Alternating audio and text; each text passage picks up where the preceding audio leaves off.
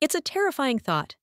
There is a part of your body that not only cannot be photographed, but can't be registered by medical imaging like X-rays or MRI. This concept revolves around proprioception, your brain's constant, subconscious awareness of the relative position of your body parts.